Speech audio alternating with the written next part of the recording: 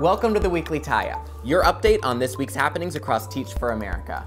I'm Kirk Scarborough. The Latino Summit kicked off last Saturday through Wednesday in Los Angeles with over 300 staff and core members in attendance. This year's summit was held in conjunction with the National Council of La Raza annual conference addressing critical issues in the Latino community. On Thursday, over 250 core members headed to Atlanta for the African American Core Members Summit. This 4-day conference is giving core members a space to reflect on cultural identity, culturally responsive teaching, and best practices that they can bring back into their classroom. With the release of his new movie, Zach Braff is donating $1 for every swear word that you've ever tweeted to the Los Angeles region. Just follow the link in the description below, connect your Twitter, and get to cursing. Fun fact, I have never said one word on Twitter.